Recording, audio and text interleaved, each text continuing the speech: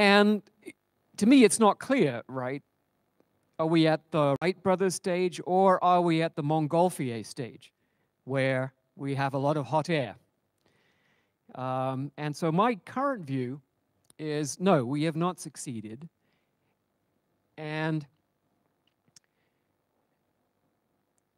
the models that people are excited about, the large language models and their extensions into multimodal models that take in video and can actually operate robots and so on, that these are a piece of the puzzle.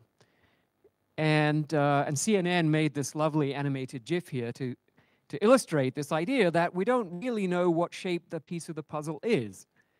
And we don't know what other pieces are needed and how it fits together to make general purpose intelligence. We may discover what's going on inside the large language models. We may figure out what source of power they're drawing on to create the kinds of surprisingly capable behaviors that they do exhibit. But at the moment, that remains a mystery.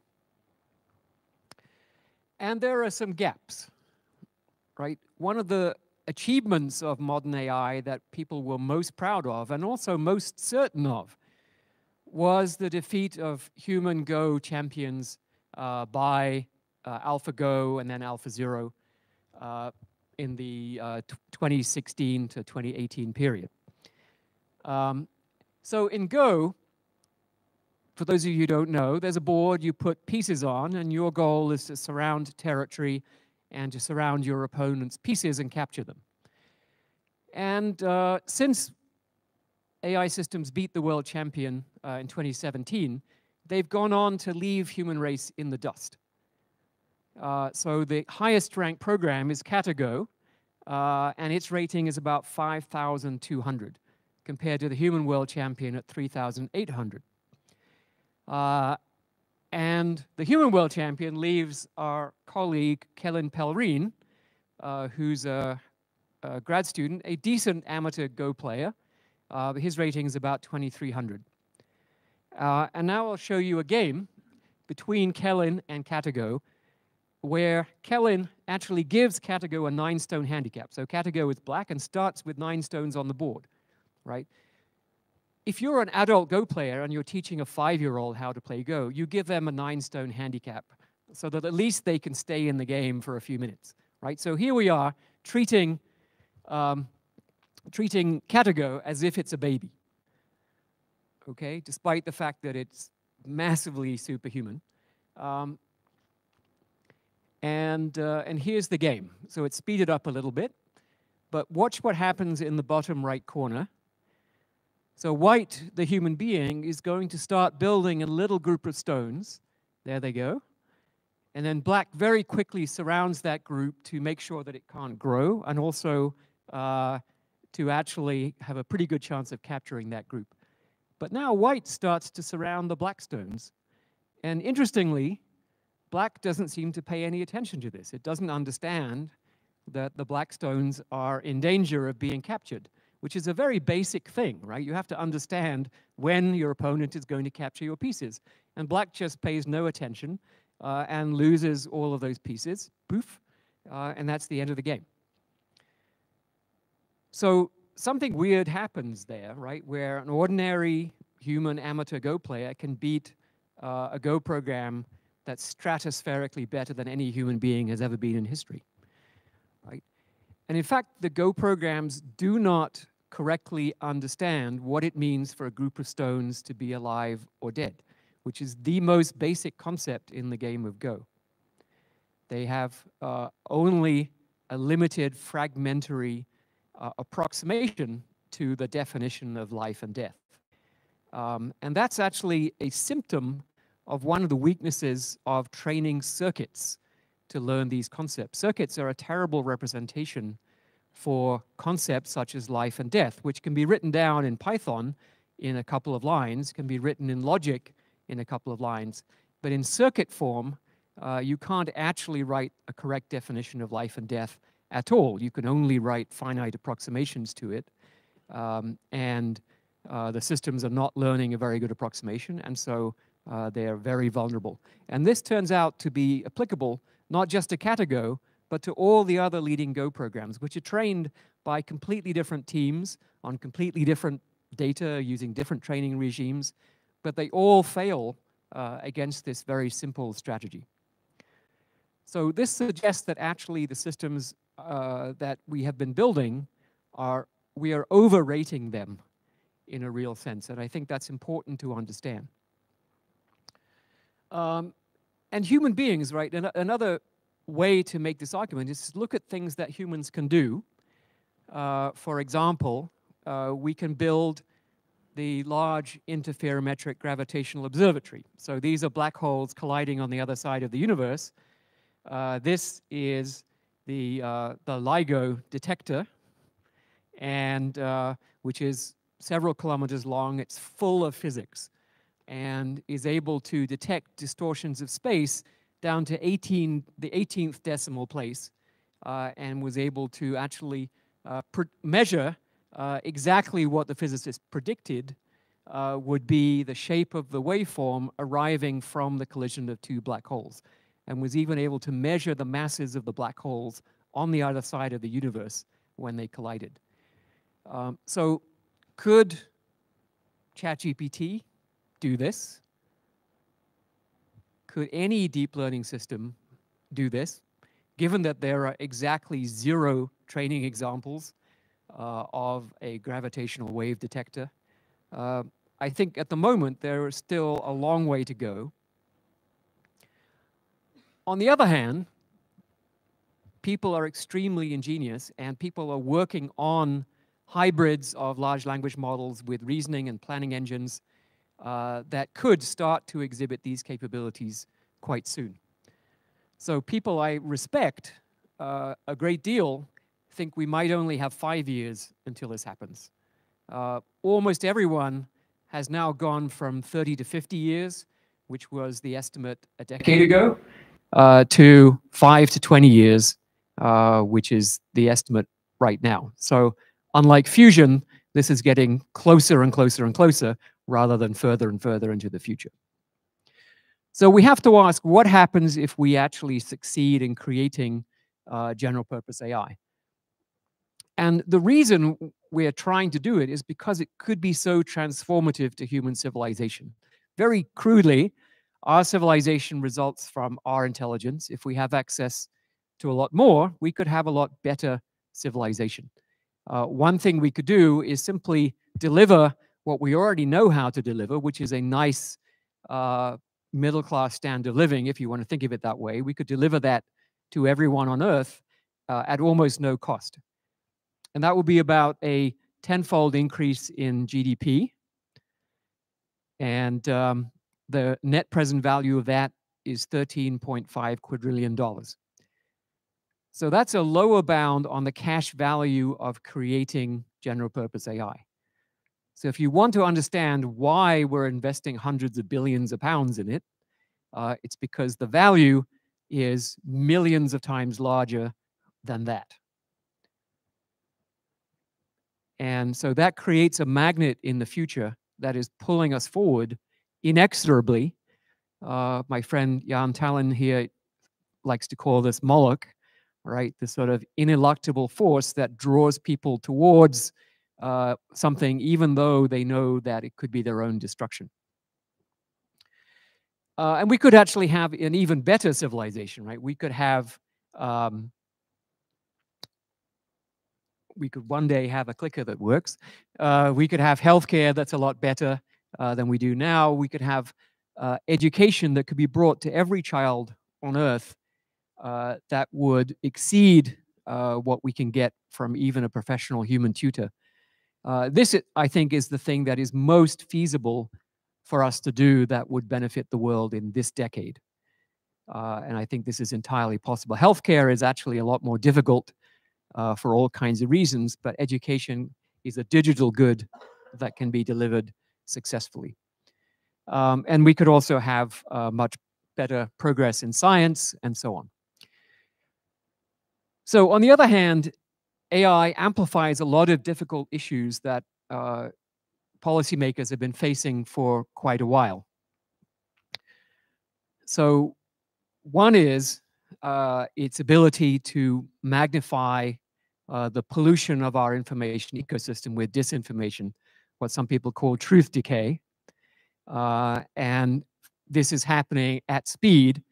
But if we thought about it really hard, AI could actually help in the other direction. It could help clean up the information ecosystem. It could be used as a detector of misinformation, as something that assembled consensus truth and made it available to people. We're not using it in that way, but we could. Ditto with democracy. Is it being suppressed by surveillance and control mechanisms? Or could we use AI systems to strengthen it, to allow people to deliberate, cooperate, and reach consensus on what to do? Could it be that individuals are empowered, or the current trajectory that we're on, individuals being enfeebled as we gradually take over more and more of the functions of civilization, and humans lose the ability to even run their own civilization as individuals, right? These are important questions that we have to address while we're considering all of the safety issues that I'll be getting to soon. There's inequality. Right now, we're on the path of magnifying it with AI, but it doesn't have to be that way, and so on. So I won't go through all of these issues because they're all, each of them, worthy of an entire talk in themselves. So I would say the sort of the mid-term question is, what are humans going to be doing, right? If we have general purpose AI that can do all the tasks, or nearly all the tasks, that human beings get paid for right now, what will humans do? And this is not a new issue. Aristotle talked about it in 350 BC. Keynes, since we're in Milton, it's odd that we pronounce it Milton Keynes, but his name is pronounced Keynes, even though the town is named after him. So Keynes in 1930 said, thus for the first time since his creation, man will be faced with his permanent problem, how to use his freedom from pressing economic cares, which science will have won for him, to live wisely and agreeably and well. So this is a really important problem. And again, this is one that policymakers are misunderstanding, I would say. The default answer in most governments around the world is, we'll retrain everyone to be a data scientist.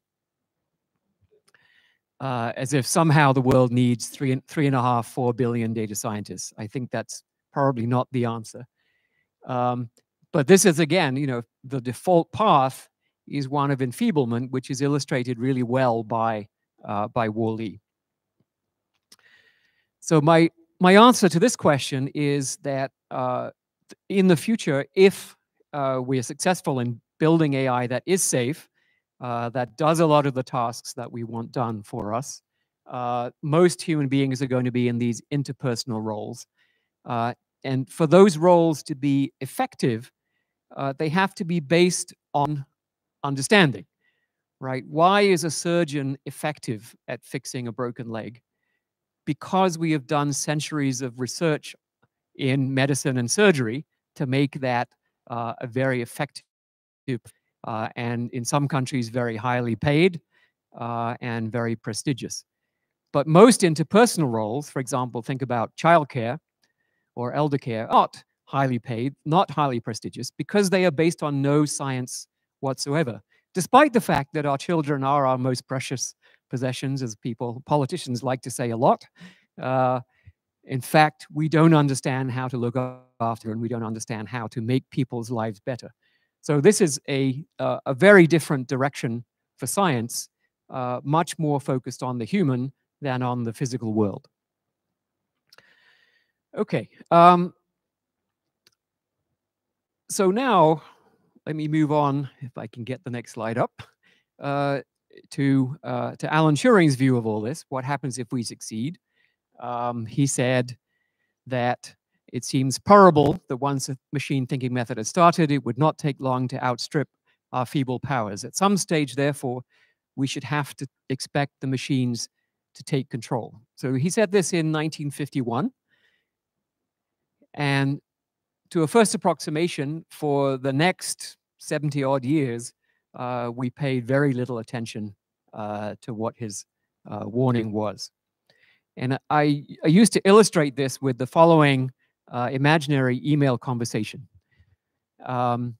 So an alien civilization sends email to the human race, humanity@un.org. Be warned, we shall arrive in 30 to 50 years. That was what most AI people thought back then. Now we would say maybe 10 to 20 years.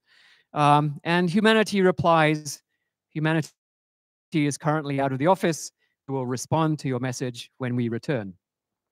And then there should be a smiley face. There it is. Okay. So that's now changed. Unfortunately, that slide wasn't supposed to come up like that. Let me see if we can, oh well, can't fix it now. So I think early on this year, 3 things happened in very quick succession. So GPT-4 was released, and then Microsoft, which had been working with GPT-4 for several months at that point, published a paper saying that GPT-4 exhibited sparks of artificial general intelligence, exactly what Turing warned us about. And then FLI released the open letter asking for a pause on giant AI experiments.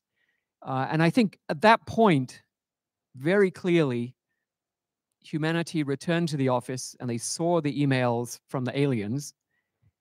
And the reaction since then, I think, has been somewhat similar to what would happen if we really did get an email from the aliens. There have been global calls for action. The very next day, UNESCO responded directly to the open letter, asking all its member governments, which is all the countries on Earth, to immediately implement the AI principles in legislation, in particular principles that talk about robustness, safety, predictability, and so on. And then, there's China's AI regulations. The US got into the act very quickly. The White House called an emergency meeting of AI CEOs, OpenAI calling for governments to regulate AI, and so on. And I ran out of room on the slide on June 7th with Rishi Sunak announcing the Global Summit on AI Safety, which is happening tomorrow. So lots of other stuff has happened since then. But it's really, I would say, to the credit of governments around the world, how quickly they have changed their position on this. For the most part, governments were saying, regulation stifles innovation. If someone did mention risk, it was either dismissed or viewed as something that was easily taken care of by the market, by liability, and so on. So I would say that the view, the understanding has changed dramatically, and that could not have happened without the fact that politicians started to use ChatGPT, and they saw it for themselves. And I think that changed people's minds. So the question we have to face then is this one, right? How do we retain power over entities more powerful than ourselves forever, right? And I think this is the question that Turing asked himself and gave that answer. We would have to expect them to take control. So in other words, this question doesn't have an answer. But I think there's another version of the question which works somewhat more to our advantage.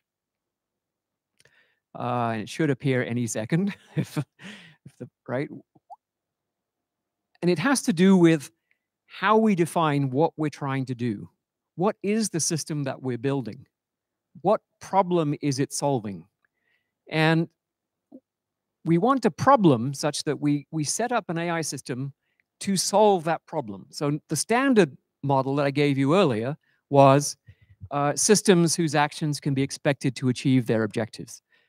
And that's exactly where things go wrong, that systems are pursuing objectives that are not aligned with what humans want the future to be like, and then you're setting up a chess match between humanity and a machine that's pursuing a misaligned objective.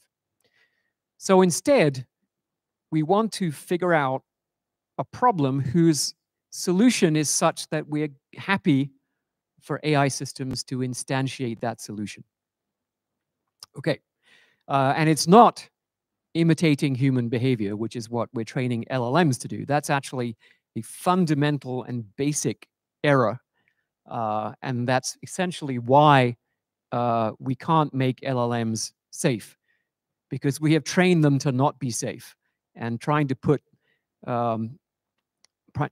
sticking plasters on all the problems after the fact is never going to work.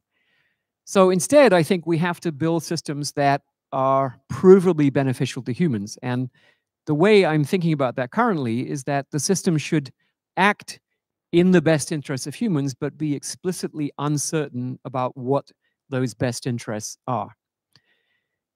And this I'm just telling you in English, and it can be written in a formal framework called an assistance game. So what we do is we build assistance game solvers. We don't build objective maximizers, which is what we have been doing up to now. We build assistance game solvers. This is a different kind of AI system, and we've only been able to build very simple ones so far, so we have a long way to go. But when you build those systems and look at the solutions, they exhibit the properties that we want from AI systems. They will defer to human beings, and in the extreme case, they will allow themselves to be switched off. In fact, they want to be switched off if we want to switch them off, because they want to avoid doing whatever it is that is making us upset. They don't know what it is because they're uncertain about our preferences, but they want to avoid upsetting us, and so they are happy to be switched off. In fact, this is a mathematical theorem. They have a positive incentive to allow themselves to be switched off. And that incentive is connected directly to number 2, right? The uncertainty about human preferences.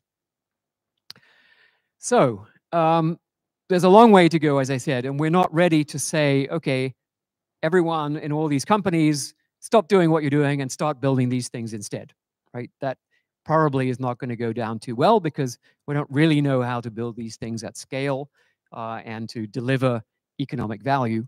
But in the long run, this is the right way to build AI systems. So in between, what should we do? And this is a lot about what's going to be discussed tomorrow. And there's a lot. So this is in a small font. I apologize to those of you at the back. There's a lot to put on this slide.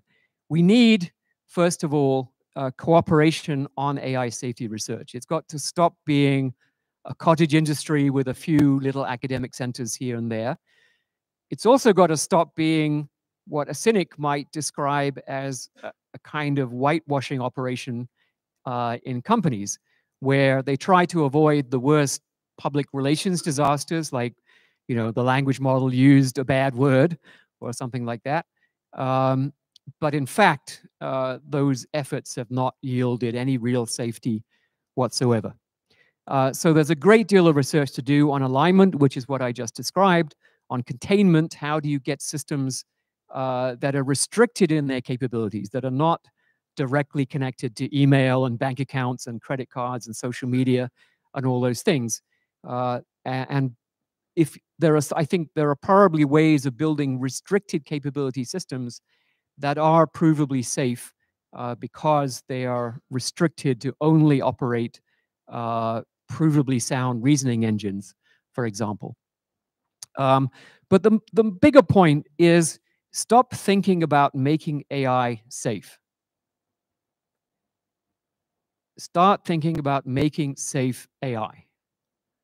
Right? These are just two different mindsets. The making AI safe says we build the AI and then we have a safety team whose job it is to stop it from behaving badly.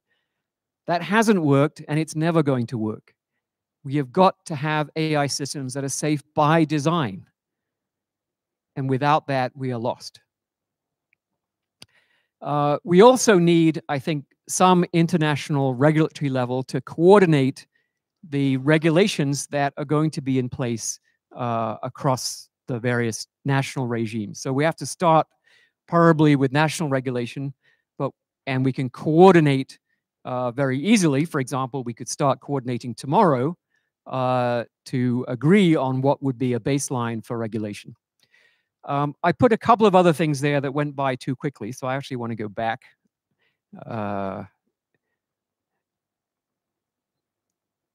Okay, too far. All right. So the light blue line, transparent, explainable, analytical substrate, is really important.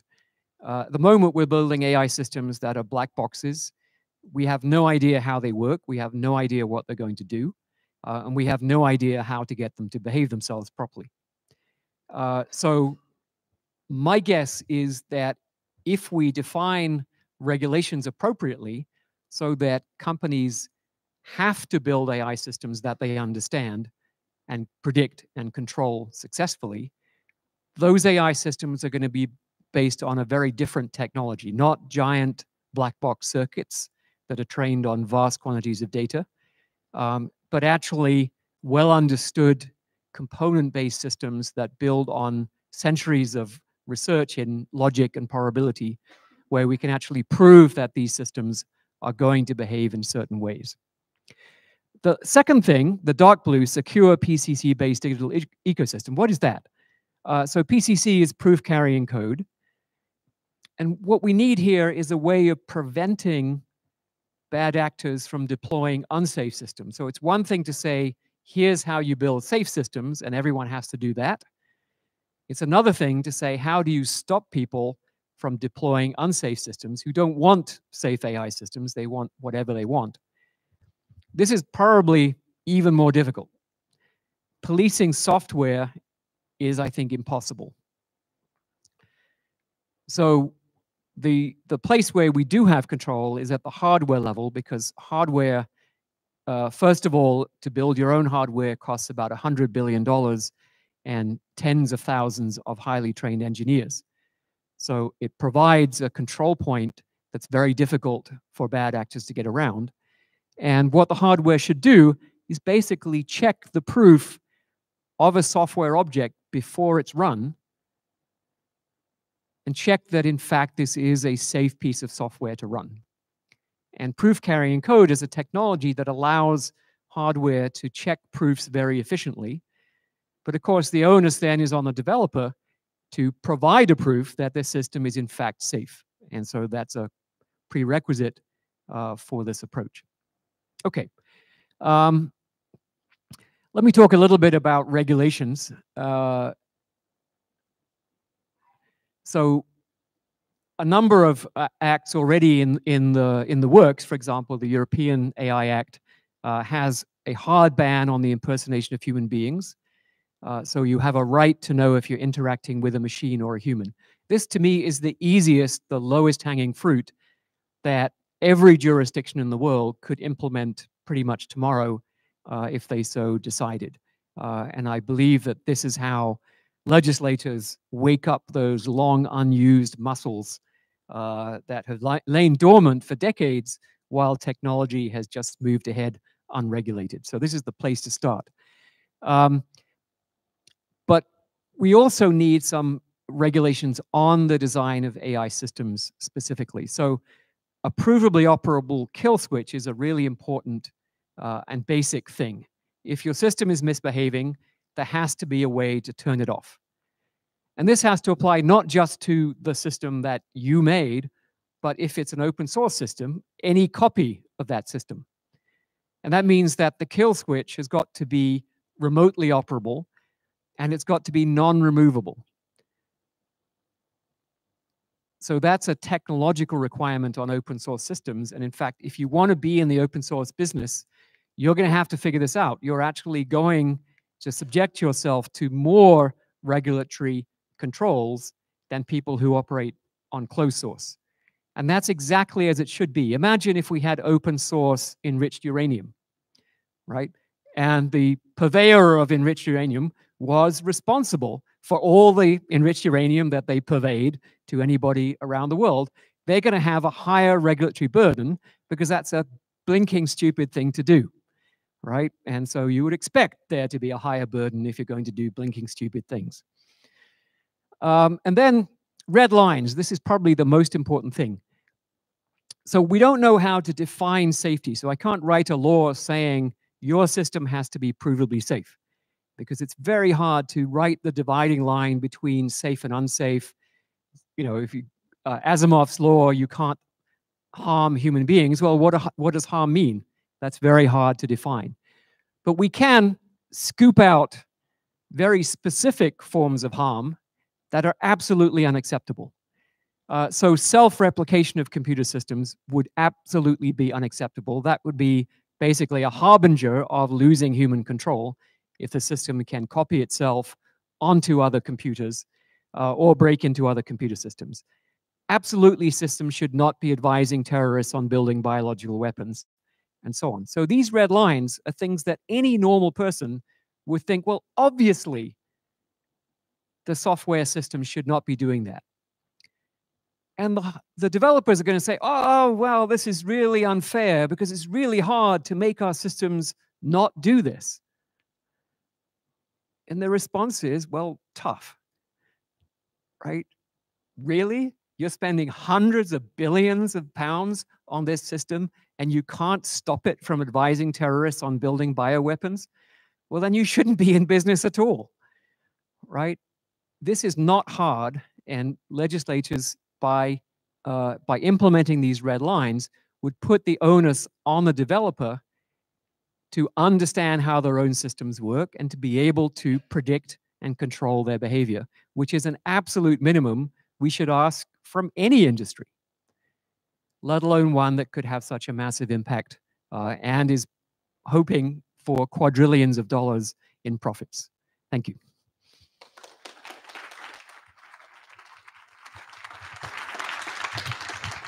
Thank you very much, Professor Russell.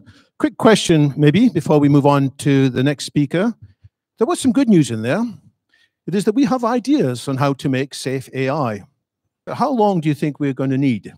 How long is it going to take by default that we have these ideas worked out? And how long might it take if we had all the smart people in the world give up their current focus and instead work on this? I think these are really important questions because the political dynamic is going to depend to some extent on how the AI safety community responds to this challenge. Because if the AI safety community fails to make progress on any of this stuff, the developers can point and say, look, you know, you guys are asking for stuff that isn't really possible, and we should be allowed to just do what we want. But if you look at the nuclear industry, right, how does that work? The regulator says to the nuclear plant operator, show me that your plant has a mean time to failure of 10 million years or more. And the operator has to give them a full analysis with fault trees and probabilistic calculations, and the regulator can push back and say, you know, I don't agree with that independence assumption. You know, these components come from the same manufacturer, so not independent, and come back with a better analysis and so on. At the moment, there is nothing like that in the AI industry. There is no logical connection between any of the evidence that people are providing and a claim that the system is actually going to be safe, right? That argument is just missing. Now, the nuclear industry probably spends more than 90% of its R&D budget on safety. One way you can tell, I got this statistic from one of my nuclear engineering colleagues, that for the typical nuclear plant in the US, for every kilogram of nuclear plant, there are 7 kilograms of regulatory paperwork. I kid you not. So that tells you something about how much of an emphasis there has been on safety in that industry. And also, you know, why is there, to a first approximation, no nuclear industry today? Is because of Chernobyl and because of a failure in safety, actually deliberately bypassing safety measures that they knew were necessary in order to save money. We'll take one question from the audience, provided it's a quick question. I see a hand over there. Let me dash down. Hi, thanks very much for your talk, Stuart. My name is Charlie. I'm a senior at UCL. One of the big reasons, I think, why there's so much regulation on nuclear power is widespread public opinion and protests against nuclear power from within the environmental movement. So I wondered whether you thought if there's a similar role for public pressure or protests for AI as well. Thanks. I think that's a very important question. My sense is, I'm not really a historian of the nuclear industry per se. Obviously, nuclear physicists thought about safety from the beginning. In fact, so Leo Szilard was the one who invented the basic idea of the nuclear chain reaction. And he instantly thought about a physical mechanism that could keep the reaction from going supercritical and becoming a bomb, right? So he thought about this, negative feedback control system with moderators that would somehow keep the reaction subcritical. People in AI are not at that stage, right? Or they just have their eyes on, we can generate energy, and they're not even thinking, is that energy going to be in the form of a bomb or electricity, right? They haven't got to that stage yet. So we are very much at the preliminary stage. I do worry that AI should not be politicized. And at the moment, there's a precarious bipartisan agreement in the US and to some extent in Europe. I worry about that breaking down in the UK. I think it's really important that the political message be very straightforward. You can be on the side of humans, or you can be on the side of our AI overlords. Which do you want to be on? And so let's try to keep it a unified message around developing technology in a way that's safe and beneficial for humans. So we can raise awareness, but we shouldn't do it in a partisan way. Yes, and what I totally sympathize with the idea that people have a right to be very upset that that multi-billionaires are playing playing poker with the future of the human race. It's entirely reasonable, but what I worry is exactly that certain types of protest end up getting aligned in a way that's unhealthy. It sort of becomes anti-technology, and we can look back at what happened with GM organisms, for example, which most scientists think didn't go the way it should have, and we lost benefits without gaining any safety. Lots to think about there. Thank you very much, Professor Stuart Russell. Thank you. We may give you the microphone again a bit later on, but there's lots of other people we want to hear from now. So the next speaker is Connor Leahy, who is the CEO of Conjecture. Many of us got a shock with GPT-4 or 3.5. My goodness, what's going on here? Connor was ahead of the curve when he saw GPT-2 with all its warts and weaknesses. He said, my gosh, this is going to change the world. So he has been thinking about some of these issues, probably for longer than the rest of us. So let's hear from Connor. What would you like to say?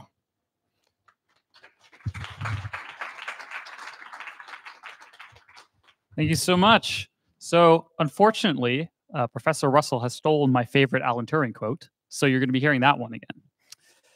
But I guess there couldn't be a more appropriate time. Because many years ago, there lived a man named Alan Turing. He was the godfather of computer science, a titan in his field, and a hero of World War II. And it was here at Bletchley Park that he did his most seminal work during the World War II on cracking the codes that the Germans were using, and as a very early step into the field of computer science. And Alan was ahead of his time in more ways than one. In 1951, in Manchester, he gave a lecture entitled Intelligent Machinery, a Heretical Theory. And in this lecture, he said, "For it seems probable that once the machine thinking method had started, it would not take long to outstrip our feeble powers. There would be no question of the machines dying, and it would be able to converse with each other to sharpen their wits. At some stage, therefore, we should have to expect the machines to take control. And here we are, 72 years later, where it all began. And a lot has changed since the days of Alan Turing. Computers have improved at incredible rates. I'm holding in my hands right now a computer of such incredible power that it would be barely imaginable to Turing and his contemporaries. Barely one human lifetime hence. And while computers have advanced a lot in many ways since the days of Turing, I like to believe that there would be a lot he would recognize. He would recognize the basic functions of computers, their memory, their instructions, programming, code, ideas that go all the way back to his seminal work on Turing machines. While he might not be familiar with the exact tooling, he would be familiar with the general concepts around modern programming, where a programmer writes code, instructions, the computer then executes. But there is something that I'm not so sure he would so easily recognize. And that is AI, or in particular, the neural networks that power them. Now, we have all seen AI do truly amazing things over the last couple of years in particular, solving all these problems that previously we barely knew how to approach.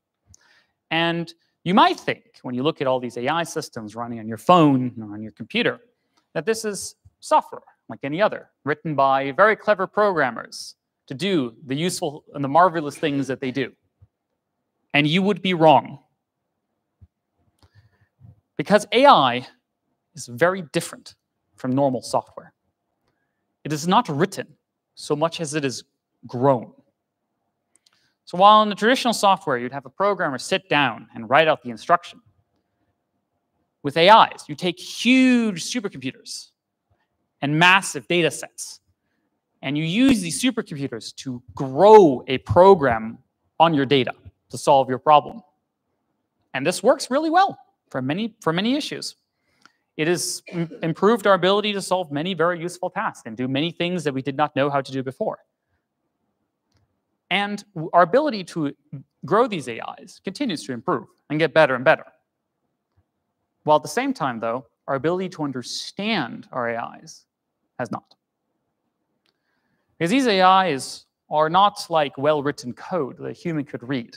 They're more like giant blobs of numbers. And we know if we execute them, they work. But we have no idea why. And only quite recently have we discovered that as we scale up these systems, as we build bigger computers, bigger AI systems, something quite remarkable happens. They become more intelligent, more capable. Now, of course, there are many details that have to be gotten right. There are many parameters you have to set correctly. You have to have enough data. You have to make sure your computer is set up correctly. But fundamentally, there is a stability in this prediction, sometimes also called the scaling laws, in that as our systems become bigger, as our computers become more powerful, the systems learn higher and higher order patterns, more and more complex skills, knowledge, abilities. And as they become more powerful and more capable, they are also becoming even harder to understand and to control. And this is why we are all here today. Back to where it all began, we have now returned, Bletchley Park. Because as Turing already realized, it is really quite simple.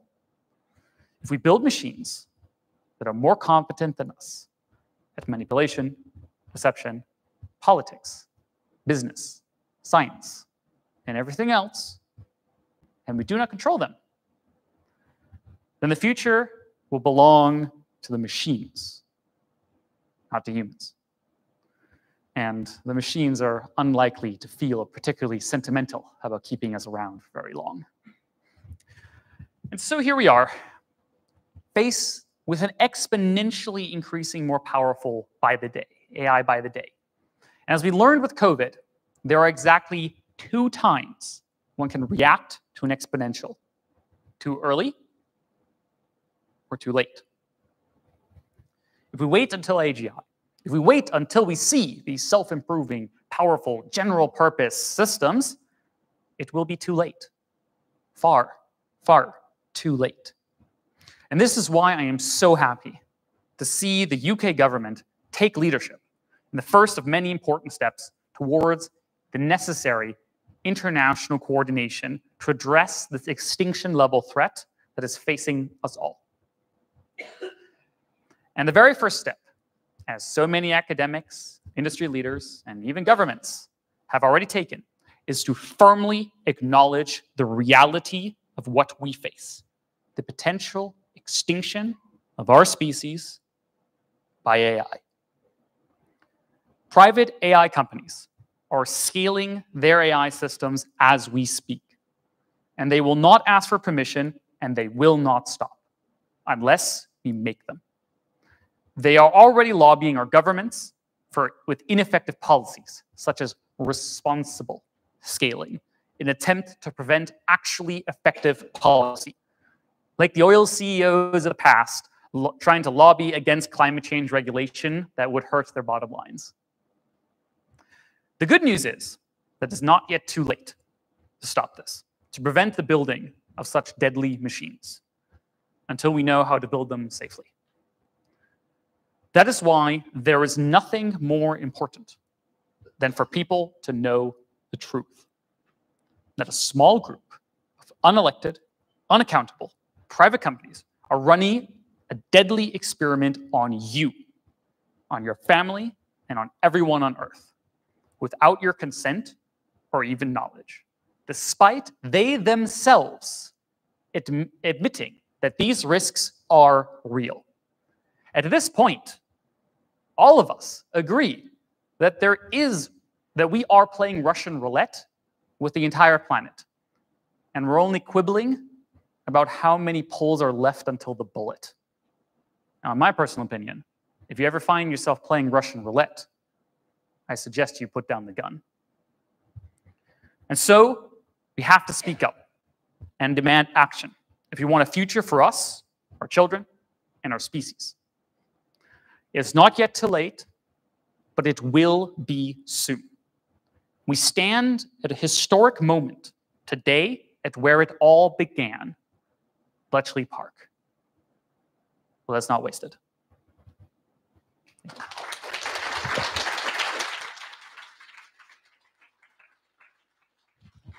Thank you, Connor. Let's take a couple of questions from the audience. Where am I seeing? There's one at, yeah, if you take the microphone in there, thanks.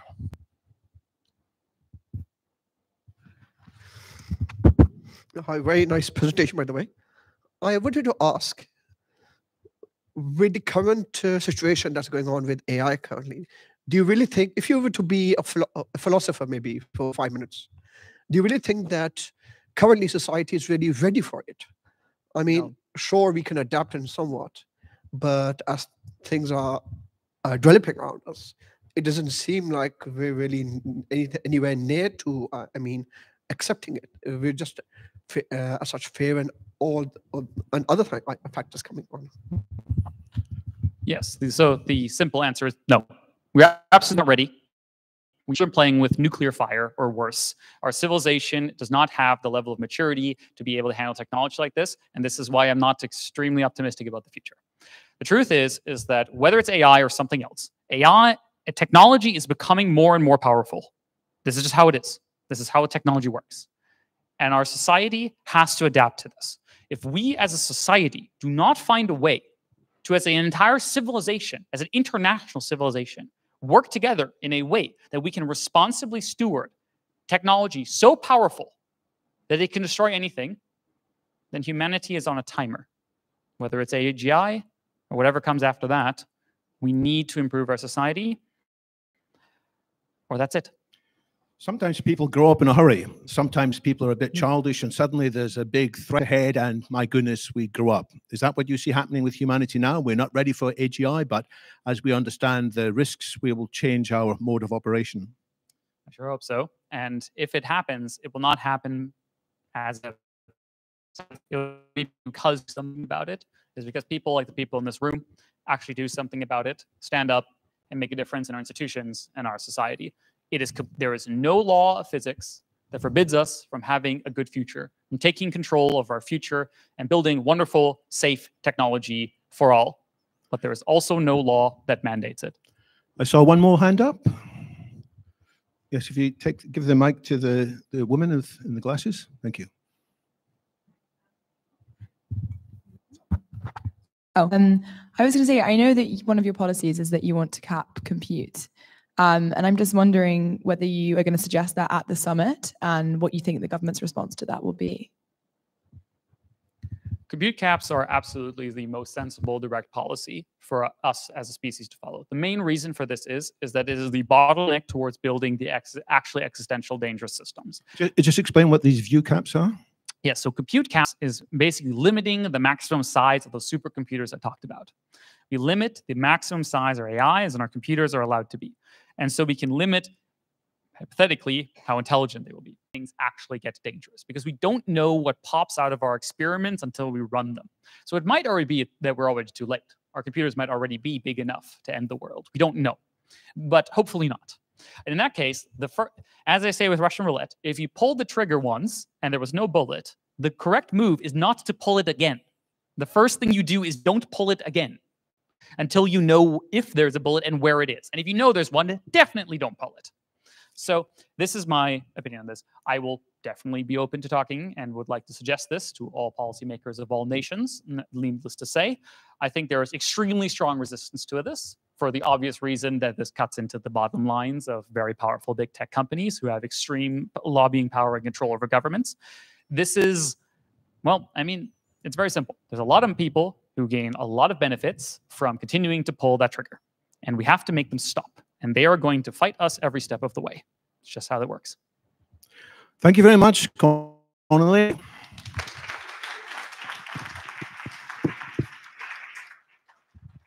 And I'd like to invite the 8 members of the panel to come up on stage. And we're going to continue the conversation. Please self-organize on the seats. Stuart, I don't think we've got a seat for you at this stage. We can either find another seat for you or we'll let you come back on the stage later. So sit down in whichever system you like, and we will hear from each of these panelists what they think has been missing from the conversation so far. Maybe they've got an alternative view. Maybe they don't think we're playing Russian roulette and a different metaphor is appropriate. Maybe they would like to express what they think the politicians they're closest to should be saying. Maybe they'd like to comment on some of the other issues of safety.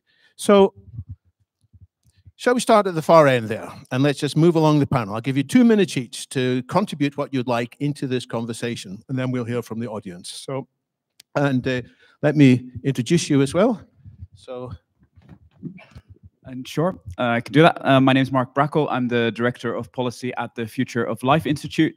And to support what Stuart and Connor have been saying, I think when we looked at the summit about 6-7 weeks ago, we put out a set of recommendations ahead of time. And I think there were 3 traps that we identified that we were worried the summit would fall into. The summit potentially not addressing the full range of risks, all the way from bias and discrimination up to extinction, it not being inclusive, namely China not being invited, and it being a setting where the big CEOs would sort of run the show and there would be maybe some token academics at a panel in a room the night before. So I think if we sort of assess what the summit is looking like now, the night before the actual event, I think sort of we can be reasonably happy. I saw this morning that China will in fact be invited and that it will be an inclusive summit in that nations of the world will get a seat at the table. So I think that's progress, and that's very good.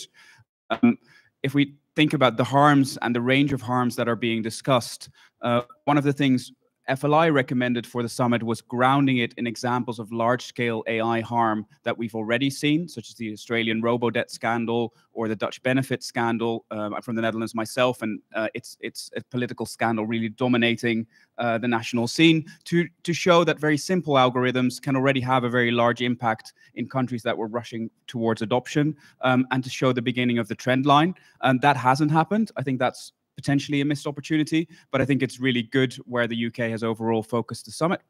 And I think I'm sort of least optimistic when it comes to the role of companies at the summit. And I think Connor's done a great job at highlighting concerns that FLI, that many of us have around responsible scaling, and this narrative being pushed by many companies as an excuse to keep going, rather than making sure that whatever they put out onto the market is actually safe.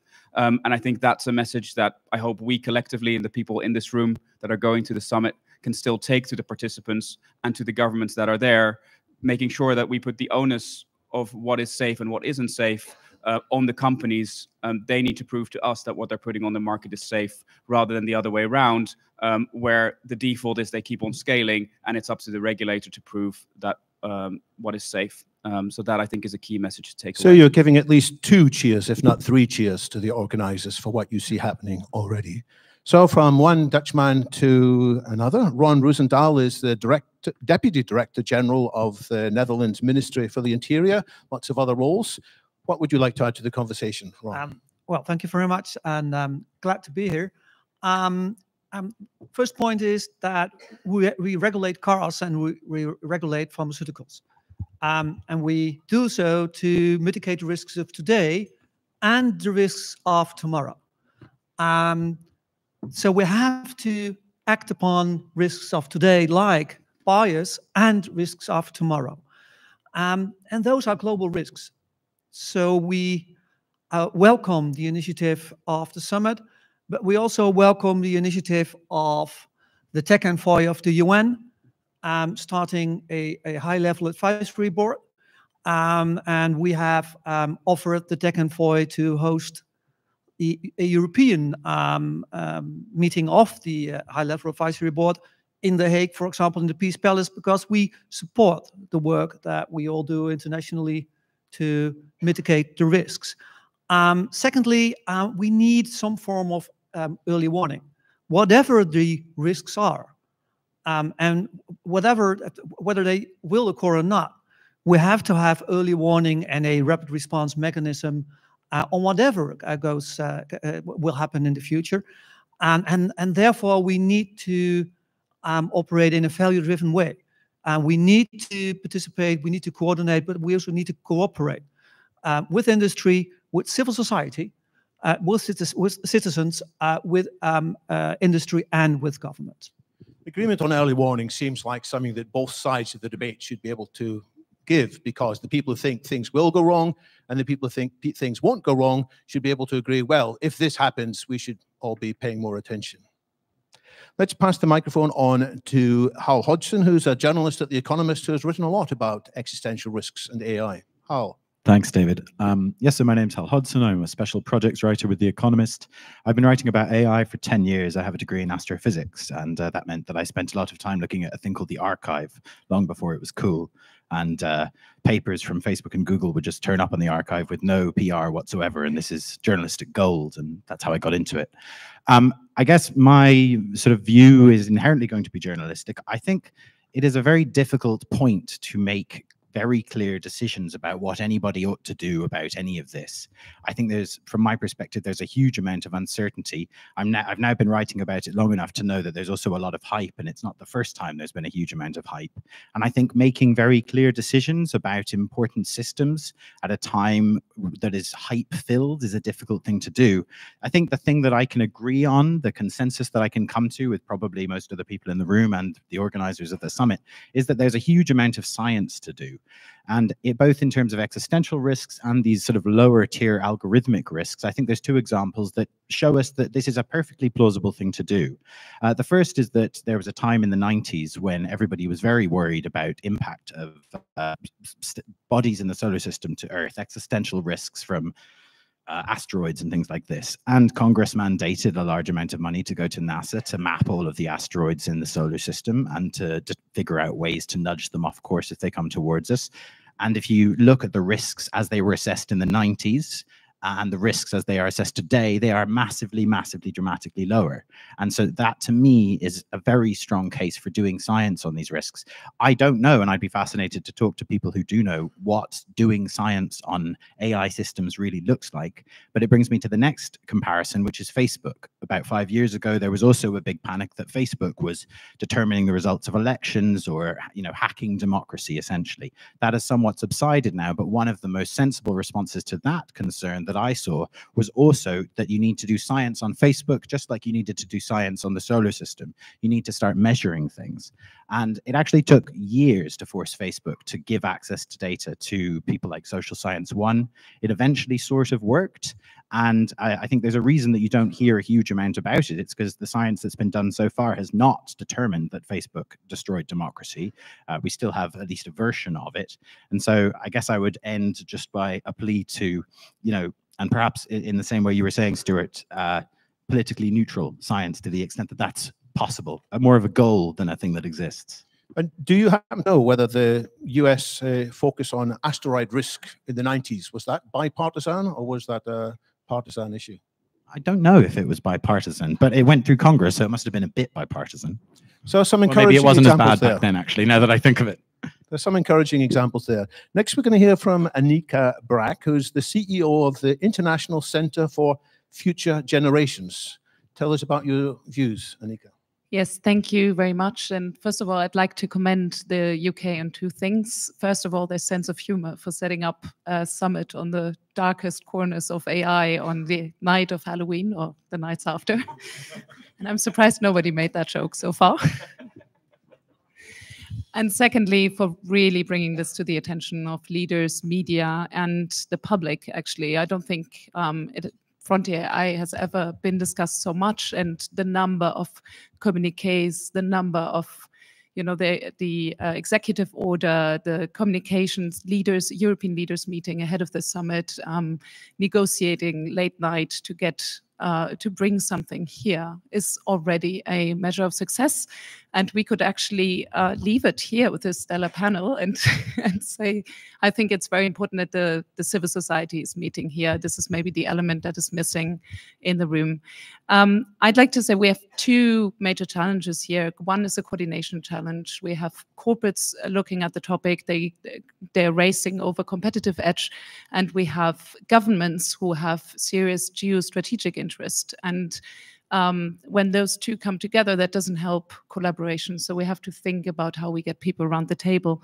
And secondly, there's a democratic challenge. Democracy is, by its very nature, a slow and patient regulator. And that's important. I will argue that actually democracy is perfectly adapted to steer society through these uncharted waters that we are experiencing at the moment.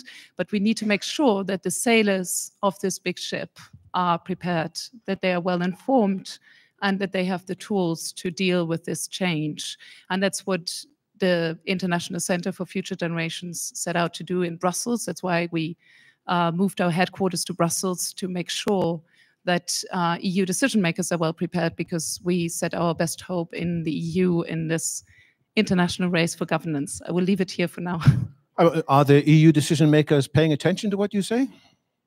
I think they do. You do hear already a lot of signs that they have also recognized that we have to look at advanced artificial intelligence, that regulation doesn't stop with the Artificial Intelligence Act. It's only the very start of the beginning, or the first piece of the puzzle, to come back to Stuart's presentation.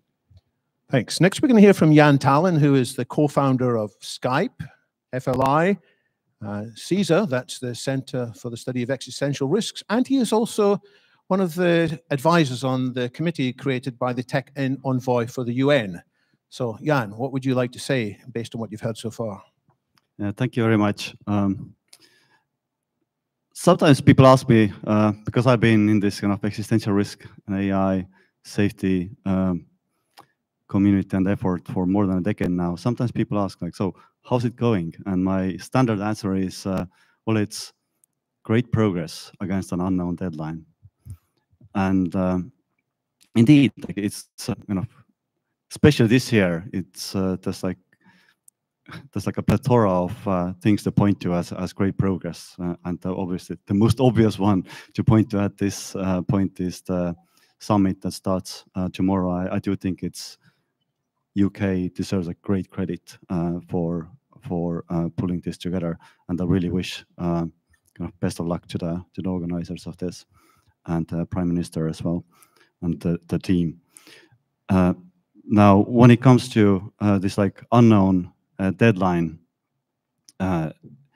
recently I've kind of pivoted away to some degree from basically funding research towards just buying us more time, which is kind of has to deal with something like less research side and more kind of on the action side, more on the policy side.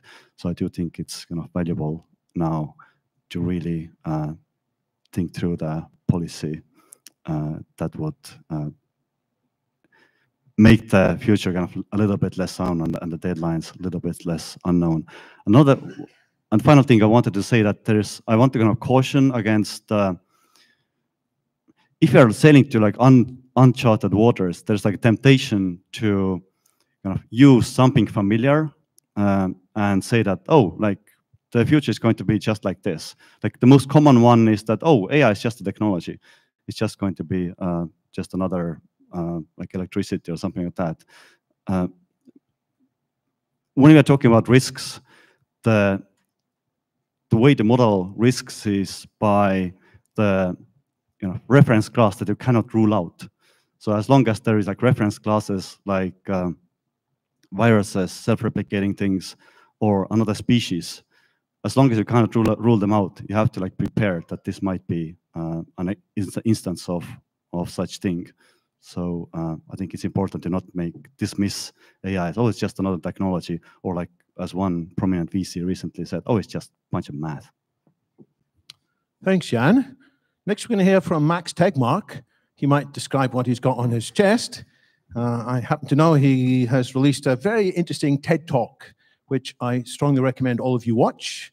And Max might give an abbreviated form of that TED Talk now, or whatever else you'd like to put in the conversation. Thank you, thank you. Yeah, so I'm Max Tegmark. I've been doing AI research at MIT as a professor there for many years, focusing on safety-related stuff. I'm also the president of the Future of Life Institute. And I'm a huge fan of this guy, who you guys have the wisdom to put on your 50-quid note, Alan Turing, who's come up many times. And it's really remarkable that the argument he made 72 years ago, that when machines greatly outsmart us, by default, they're going to take control, that argument has not been convincingly refuted in the 72 years since he said it. So I think we have to take it very seriously. And people who think of AI as just a new technology, like steam engines or electricity, tend to not take it so seriously. Alan Turing himself clearly thought about AI more as a new species. And with that framing, it's very natural that we would lose control to them, just like the Neanderthals lost control to us, etc. So what are we going to do about this great threat? First of all, having conversations like here and what happens tomorrow is great. So huge thank you to the British government for really putting this on, and for standing up to all the lobbying pressure from companies who wanted to water it down into just a big blessing of responsible scaling or whatever. Thanks also to the US government for standing up to also the weird pressures to turn this into a geopolitical pissing contest by excluding China. I'm really proud of the Brits for recognizing that this is a global challenge. And what do we actually do about it? Well, I think there's a remarkable consensus actually emerging from all the civil society and academic groups that don't directly profit the way companies do about what we should do about this.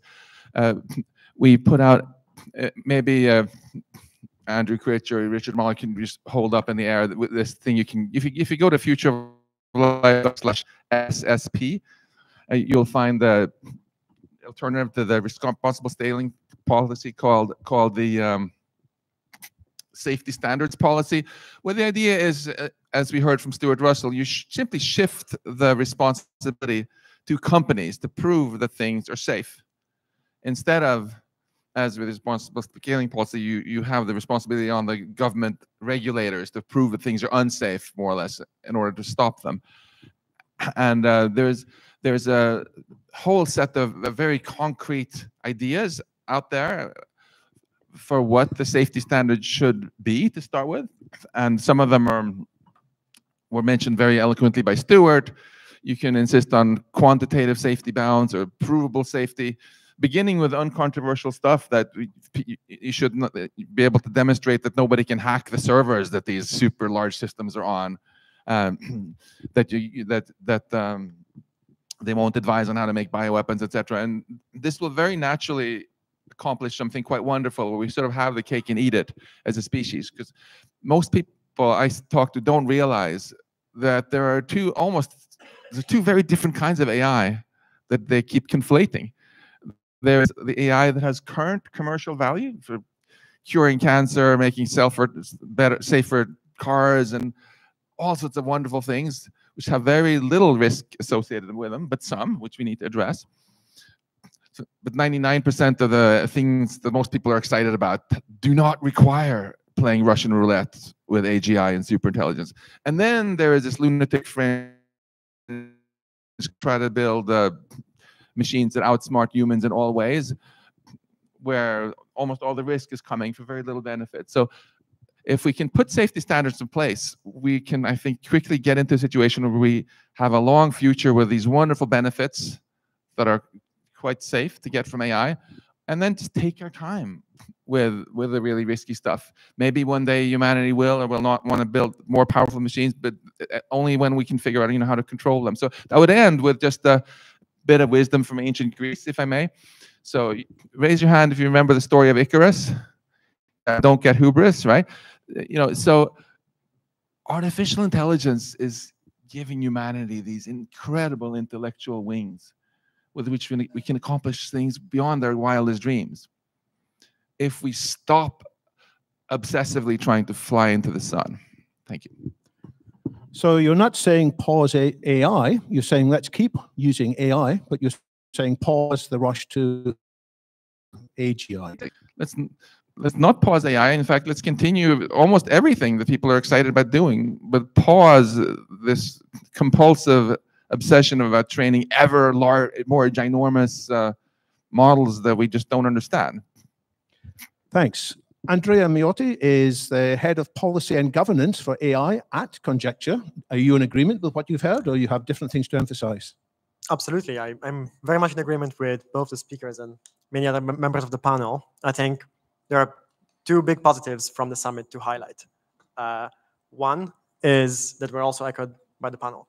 One is its role in building common knowledge, making it clear and explicit at the highest levels of government that this is a big risk, that this is a extinction level threat that we face as a species.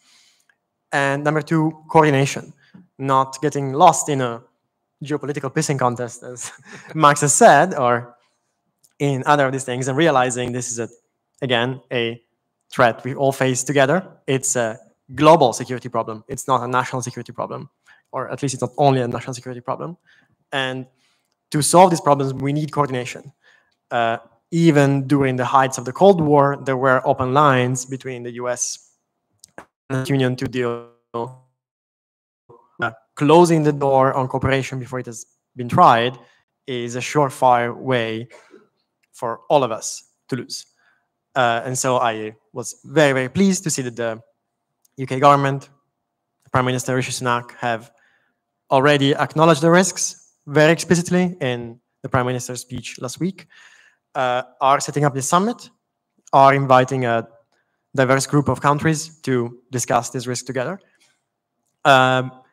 The part where I think we can go further and we can do better is in the measures. I share the concern of some of the other panelists on a focus on simply enabling the default to continue.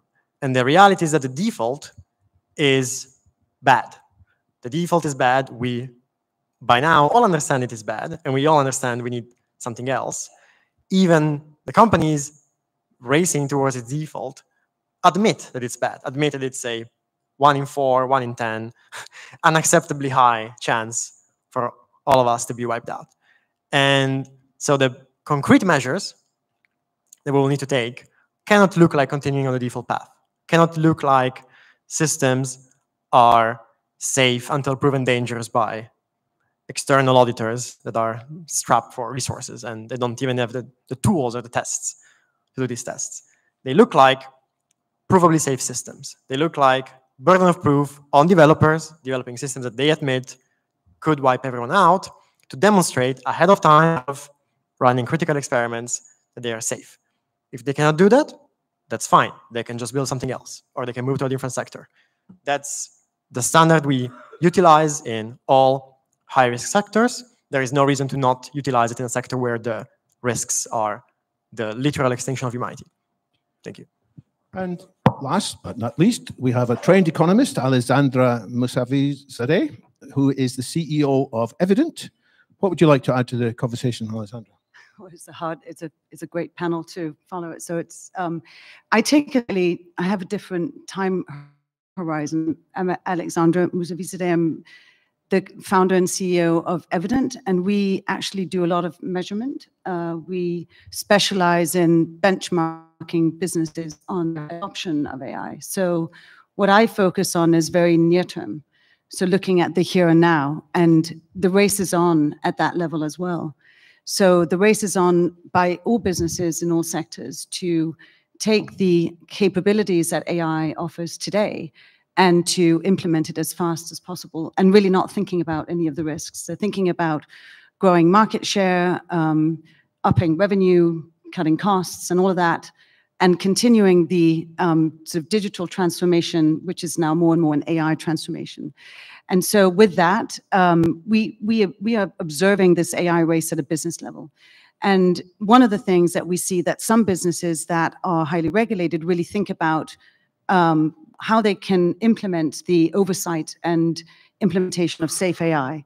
So while I'm very impressed with what the UK government is doing, and I think the right thing is to focus on the long term, because that is where we should have our eyes at this stage, but there's also a near-term risk. And I think if there was one thing I would suggest is that as much as we need to focus on the long term, we also need to look at the here and now, and that businesses are barreling ahead with AI adoption without any particular guardrails in that. And so while we need to put the burden on the development of safe AI, we could also maybe in the meantime put the burden on the businesses that are using AI to prove that they're doing it in a safe and constructive way. Thanks. So you've heard from all the panelists. I'm sure there's lots and lots of questions in your mind. So I'm going to come to the audience and take maybe 3 or 4 questions, and then let the panelists pick what they want. And my question would be, do you agree with this division between near-term and far future? Some people say that the risks from existential risks should not be considered to be long-term. They are potentially here and now, but maybe you have a different way of framing it. Let's see some hands. Let's take one back over there in the far corner. It's a bit some running around. If you can say who you are, if you want to remain anonymous, that's fine too. Hi, I'm Matthew Kilcoyne. I looked into how the banking industry turns short-term into long-term by sort of senior management risk and associated penalties and clawbacks to force the change. Okay, question on learning from the banking industry. So let me give the microphone down here. Just a second. Thanks a lot, everyone. Yolanda Lanquist from the Futurists Society. What do we do about open source AI? Professor Russell mentioned one idea, which was kill switches. I think this is, in terms of policy approaches, such an important question for us to all grapple. And again, as Jaan was saying, technology, people assume that paradigms continue. Open source has been valuable for software, but with AI, we're seeing new risks and paradigms. And how can maybe academia and others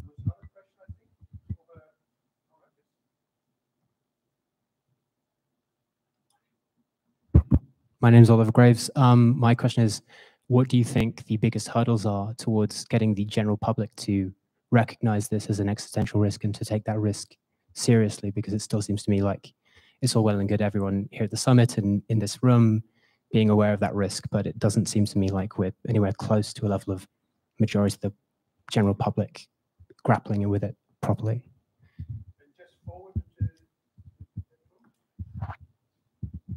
Thank you. So I'm Father Peter Vignansky. I'm engaged in looking at how the Catholic Church can respond to existential risks. So a slightly different question here. Just in the most general way, what does it look like from your side of the table for religious groups to play their part in achieving existential security? Thank you. Oliver Chamberlain. I'm a student studying a master's in science in AI. One of my concerns is, although like the regulation is going to involve limiting like supply chains, making sure that GPUs aren't going off to places that we don't know about, how do we stop the advancement of algorithms which allows older systems to be more powerful? So like alpha, tensor. I wonder, in my mind, like the only way around something like this is a future which is like super draconian. How do we prevent GPUs that are already accessible, already out there, from being used in ways which are way more powerful? It's a nice mixture there. We've got a question on timelines, question on possibly learning from the banking industry or maybe even other industries which have done clever ways to combine short-term and long-term timelines. Question on open source. To what extent is it possible to control open source? A question on what are the biggest hurdles changing the minds of the public, or indeed one of the other big hurdles?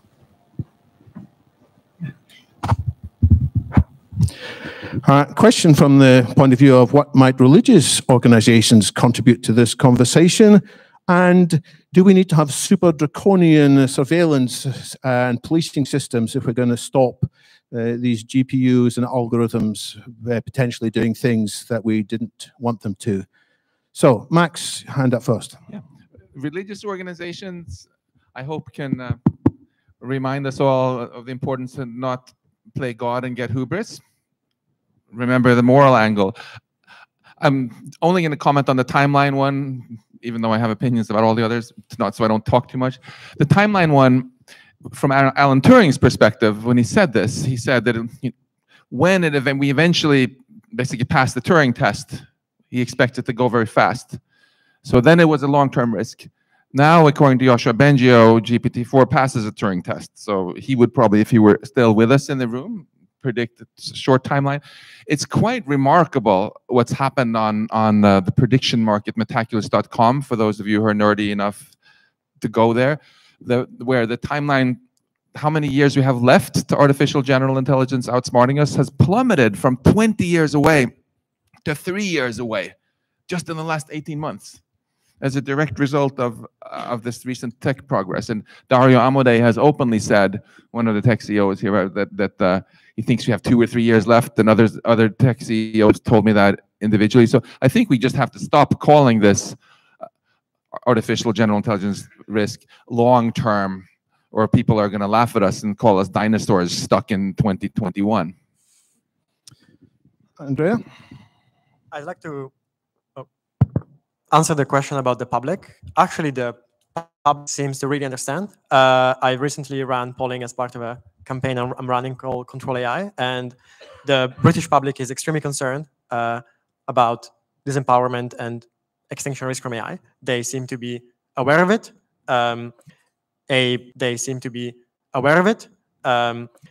A whopping 60% a global ban on smart and human AI, period, with only, I believe, 14% against and like quite a few undecided. I believe almost nearly 90% would be very, very happy with a full ban on deepfakes right now. People understand very, very well that full impersonation, revenge pornography, and like use of their likeness against their will is not good, is destabilizing, is a threat that exists right now with systems over here right now, and they don't want that.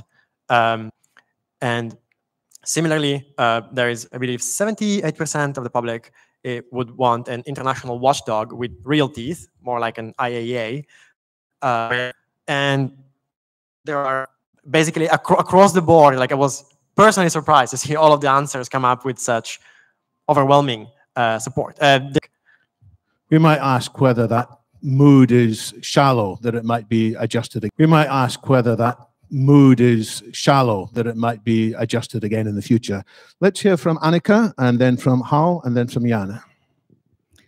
Yeah, I just wanted to say that we should stay away from predictions with regard to timelines, with regard to sectors, how they're going to be affected. I think if we have learned one thing, that it's really difficult to assess that. But we do know that there will be dislocations, there will be impacts, and as they grow and as we see them more, the public will be more informed and more aware. I think it's really our role here as civil society, academia, religious leaders to increase that awareness and to also keep that conversation going as we go. When you drive a car, you don't just look ahead, right? You also look in the rear view mirror, you look in the side mirrors for signals of change. But what I want to say, when you look back, that's something we are not doing enough. We're trying to predict in the future, but we should also look back and look at, you know, stuff we've put out there, regulation we're putting out there, and how it's actually being enforced, if it's effective, if it's, yeah, effective regulation. We discussed about it before, and this will be key going forward. I'll take the question. Oh, yeah, on? Yeah.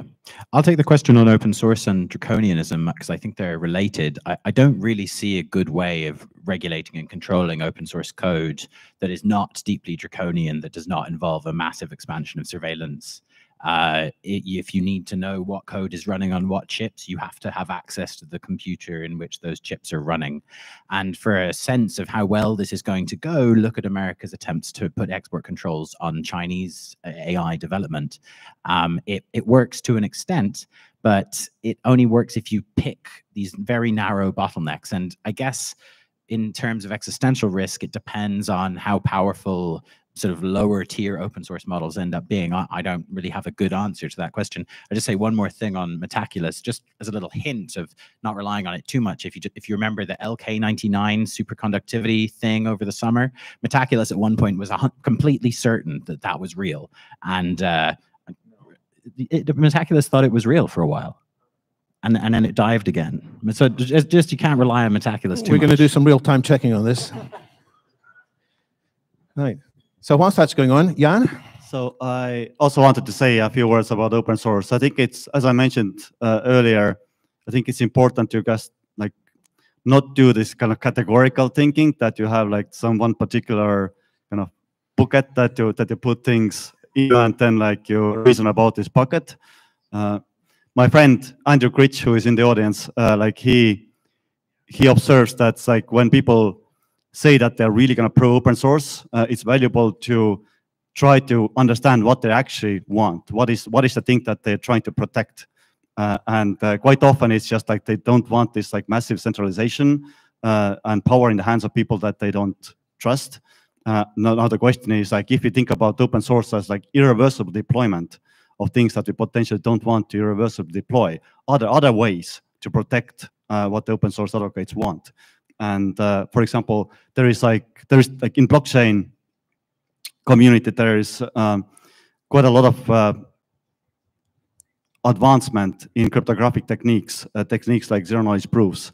Perhaps there are kind of like ways how we can kind of eat our cake and keep it too, by instead of having nosy people literally looking around in a computer, you just computer automatically producing things like zero knowledge proofs that you haven't been up to no good, things like that.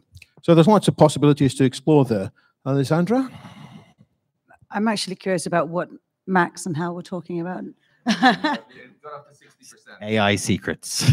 Did they know or did they not know? It said it's about 60%. Peak enthusiasm, they thought it was 60% chance to be right, which I would say interpret as that they were not saying for sure it's right. Okay. But prediction is very hard. It's real-time checking here. Prediction is hard. Canary signals are more important, in my view. Let's agree the canary signals. if I can just add something here, when we ask if something is a near-term or long-term risk, we have to remember we're not asking if we know for sure that we're going to get superintelligence soon. If we think there's a 10% chance that something like this might happen in 4 years, right, then it's still the risk is near-term, even though I hope as much as anyone that it actually won't happen for a long time. So Alexandra, and then Ron, and then Mark. Yeah, I just wanted to respond to the question on the banks. If I understood it correctly, it was like, was that maybe a model of regulation for AI? Is that what you meant? Okay. I mean, as we cover that sector very deeply, it is an area where, I mean, and it's a sector that is heavily regulated. And because they're heavily regulated, the way that they are developing and deploying and implementing AI today is that even as they develop, there's a lot of oversight in the models themselves. And then they go through first and second and third lines of defense where there is oversight again, and then they submit to the regulators. And in a way, I mean, I can't believe I'm saying this, but in a way, the banks could be a model with which if you are to impose a oversight at a company level, for the AI that they're using, the banking model is not a bad one because the way that they assess the risks as they go from development to deployment into production and output. So that could be a blueprint or something to look at for businesses themselves, to regulate themselves, if that's where we end up. So there might be something to learn, but bearing in mind AGI is different from everything that's ever been before. Ron, what would you like to add? Well, I'd like to come back to the discussion about open source versus closed source. And I'm a bit surprised that here at the table, there is a strong belief in closed, large company models that might contain lots of 0 days we don't know of, instead of trusting civil society. And on regulation, we therefore not only need to regulate development, we also need to regulate use. And that's what the AI Act does, for example. Sounds like none of the old traditional models are going to work. Sounds like we need something that has a variety of different approaches. We have to transcend some of the previous systems. And Mark, and then we'll come back to pick up a few more comments. Yeah, I just wanted to pick up on sort of the question of near-term or existing harms that we see and sort of harms in future, because I think what you saw yesterday with President Biden coming out with an executive order in the United States, as well as with the EU AI Act, which has been a long time in the making, you see sort of an attempt, and I think a successful attempt by policymakers to tackle both AI and bias that you see in current day applications and some of the risks that are that are AGI related. And I think that shows that it's perfectly possible to do both. And I know a lot of people in this audience are potentially driven by existential risk. I mean, that's why we come to an Existential Risk Observatory event panel. But I think there is a lot of alliances and bridges that can be built across that space. And I think it's often not helpful to look at both of these things. Maybe just on banking. I mean, we've seen the 2008 financial crisis, where I think lots of people were justifiably angry because CEOs got away with whatever they were wanting to do, and governments bailed out the banks. There was briefly a lot of regulation that was then rolled back over the past few years. And again, we saw a few small banks collapse in California.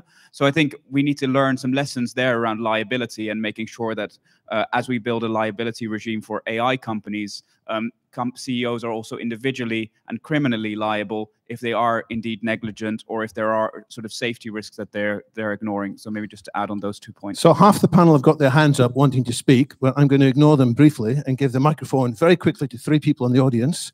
But you have to be quick because we're out of time already. Thanks, Richard Barker. And Ron introduced the analogy of the pharmaceutical industry, which is not perfect by any means, but I spent most of my career in it. So if I can distill a few lessons from that, right? The first is you regulate not the underlying technology, but the application of the technology. So it turns out thalidomide is a terrible thing to give to pregnant women, but it actually cures people with multiple myeloma. So I can't imagine how we're going to actually deeply regulate the internal workings. It's how they're used. And it may not be existential risk that is most relevant to actually harnessing public opinion. It will be some of the things that's already happening that affect them personally. They're not just experts, but panels come back to legislators and say, this is what I saw and this is what I like and don't like?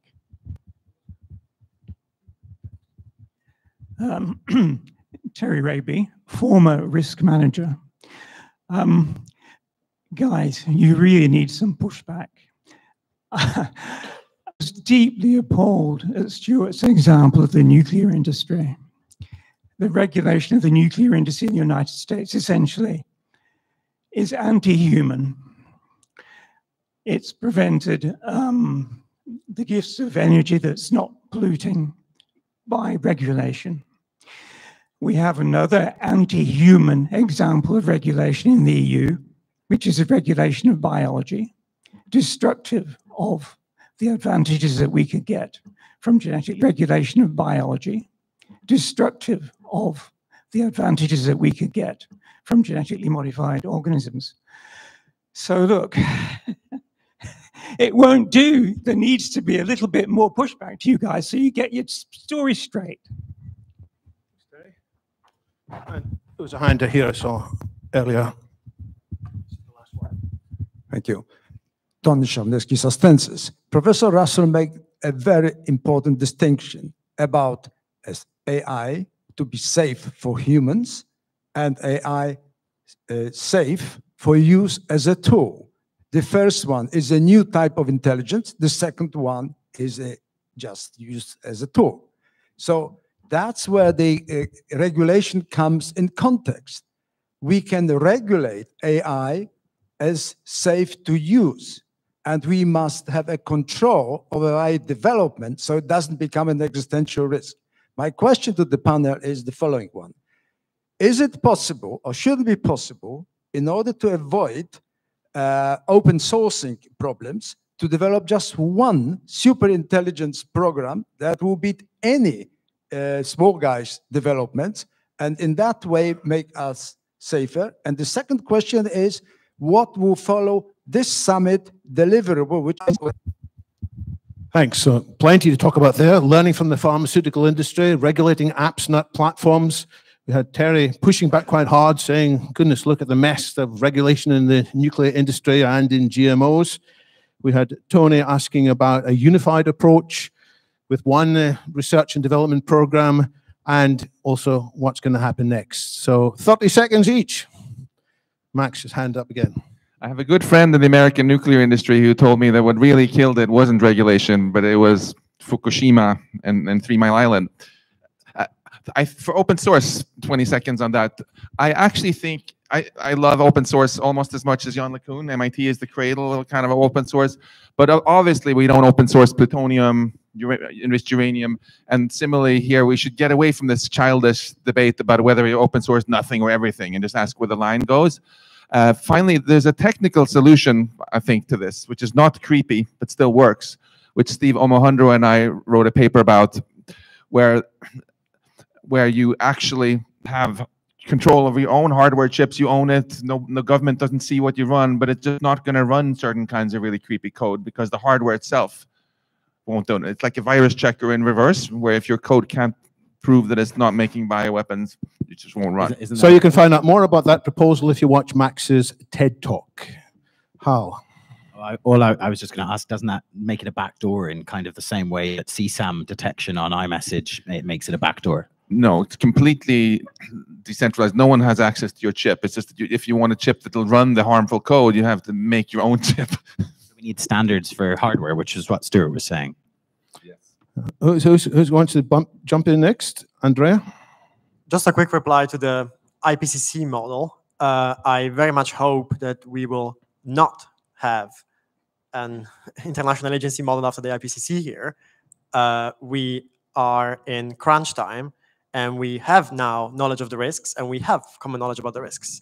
The role of the IPCC was a great organization to build over decades, essentially, expertise and information to governments to deliberate on how to act. We do not have decades, and we know what the problems are. Governments are already acknowledging what the problems are. We need action, not a yearly report.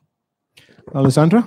I would agree with that. I think we're at a point where, and also I don't see how it's practically going to going to work? I mean, are the Chinese and the US going to open the kimono and submit to a UK body that wants it to, and no accountability and no repercussions if they don't? So I really don't see how that would work. But there's so much to say and so much to respond to on this. But I think gentlemen in the red jumper there very much agree with the fact that at least until something has taken place on the regulation and we've agreed to what that might look like for the near term, big risks, but for the here and now, make the companies, make the sectors accountable for how they use it. Make the buck stop there first, and then we can figure out, or in parallel figure out how to regulate sort of the bigger questions and the things that are giving us pause. I don't think the world will submit to a body that's run by the UK, but the world might cooperate with a body that the UK helps to inspire and get off the board. Mark, your hand was up. Yeah, I also just wanted to pick up on the question the gentleman in the red jumper raised on sort of parallels with the pharmaceutical industry. Yeah, you're just sort of a shining beacon here in the audience. I mean, I think on the one hand, like the time where everyone just could produce whatever potion they wanted to and put it out on the market, that has disappeared, and I think thankfully disappeared. And I think that there is lessons we can learn in that in terms of potentially licensing or making sure that you guarantee that something's safe. When it comes to regulating the application of AI, I think I'm significantly more skeptical. This has been, for example, in the Senate hearing, this was what Christina Montgomery from IBM was pushing quite heavily. We see on both sides of the Atlantic, big tech really pushing for application-based regulation, because that often means that the underlying big systems that they are building won't be regulated, right? Because how do you regulate GPT-4 if you only regulate applications and it's only the hospital that then integrates it into a chatbot for patient contact that actually has to deal with the regulatory burden. So I think you do need to force these big tech companies to do risk identification and mitigation, even if they can't particularly specify, oh, it goes into that application or this other one. So I think you need a bit of a combination of both. Annika, are you a fan of the IPC model, IPCC, or would you prefer the ICFG model, ICFC model? Or the IEA, I think. There are a couple of models proposed. I think what's important is to not put it in one hand, not in the hand of a few corporates, but also not in the hands of one state. So the current race is not healthy, and we need to think about how we get them back to the table. I know you have some ideas about this, and yeah, we are, as ICFG, are trying to show and build the scenarios to explain what it means to look at a future where emerging tech is governed, and what it means when you look at a future where emerging tech is not governed, and that this will hopefully help decision makers come together and work together. Because there are many other emerging technologies that might disrupt our society in many other ways too, just around the corner. Absolutely. So we had this discussion shortly before the panel because, AI is, of course, a turbocharger for a number of technologies that are being developed at a fast pace. So we are also looking at neurotechnology and quantum and biotech. And I mean, a lot of here in the room are looking at different technologies, but the power will come from the combination of those, and they're also around the corner. Ron, final remarks? Yes, it works. First, I agree that we should both look into both the models and the applications, not one of them. But what I think is that we need science, but we do not have decades. So we need some sort of form of a rapid response mechanism. And in that, we need a credible helix. We need both government, civil society, we need science, and we need all of them at the table. Thanks. Closing words, Jaan? Okay, one thing I would say about the regulation issue, I think our friend Zvi Moshevitz, he has this concept of dialogue progress, that a lot of conversations end up in like, do we need more progress or less progress? Which is kind of like way too black and white way of looking at things. What you actually want to do is like look like there are different ways where we want more progress and different places where we want less progress. So it's actually completely consistent to believe, as I believe, that yes, we have over-regulated a lot of things in a way that is kind of detrimental for us. But that doesn't mean that we really should stop regulating things, new things as they come up. Thanks. So please stay on the stage for a moment. We're going to have a few closing words from Otto, who is the head of ERO, which is part of the organization that has made this happen. Otto, are you here? Yes. And by the way, this discussion is a prelude to an even more important discussion, which is going to be taking place in the pub, in the good old British tradition. Afterwards, some of you might want to join us, where we can get round to all of you who had hand ups, and I unfortunately couldn't take your question. Otto. Thank you, David.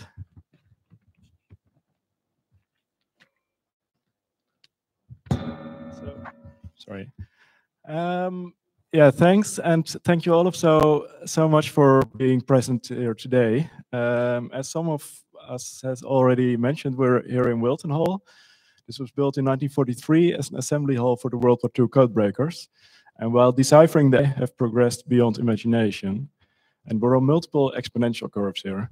Hardware, data quantity, algorithm capabilities are all growing with tens of percentage points per year. So I think we all, or at least a lot in this room, will suspect where this leads, which is AI that has the capability to do mental tasks much better than we can. And of course, this presents amazing opportunities. But according to most existential risk experts, we also risk nothing short of human extinction here. And it does mean that our species is on the line. So when I turned on the radio last weekend, the BBC was discussing human extinction by AI. And I think that this was dramatic, but also hopeful at the same time. So I thought this was dramatic since human extinction caused by our own actions is now officially a possibility. And it never ceases to amaze me that we have been stupid enough to let it get this far. But hearing this discussed on national radio, for me, was also extremely hopeful. Because up until now, attempts to reduce the real human extinction risks were minor, and world leaders were not paying attention.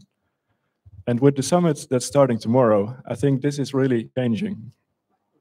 So I think it's hopeful that after the UK's Prime Minister's speech on AI last week, in which he explicitly warned of human extinction risks, the questions that followed from the press were no longer about, Prime Minister, is this a real concern? Shouldn't you be concerned about the bills of your people instead of this?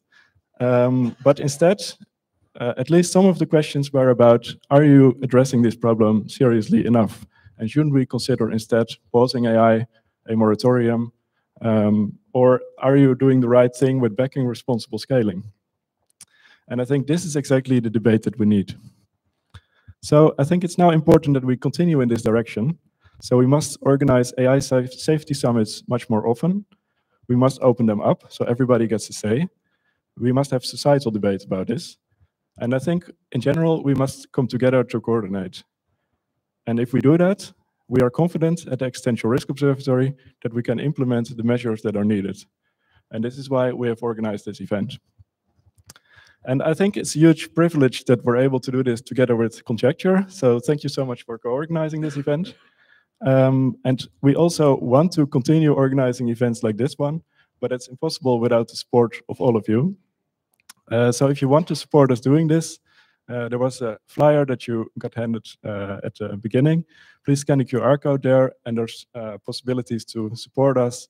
Could be with funding, could be with volunteering, could be with just following and sharing our content. So this is enormously appreciated.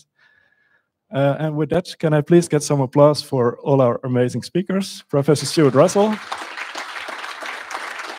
Connor Leahy, Professor Max Tegmark, Jaan Tallinn, Annika Brack, Mark Brakel, Ron Roozendaal, Alexandra Mousavizadeh, Andrea Miotti, and Hal Hodson. Please don't stop clapping.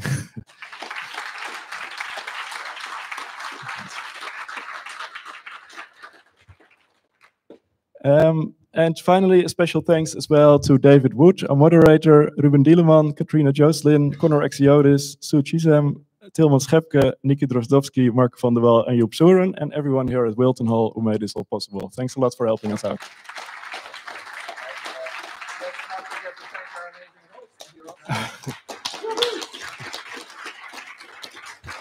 And please join us for drinks at Three Trees, which is about 10 to 15 minutes walk from here. So I hope to see you all there. Thank you. And some people believe in the future. There's going to be a wedding in here shortly. So we all need to get out, unfortunately, unless we're part of that wedding crowd. So by all means, chat, but chat whilst moving out. Thank you.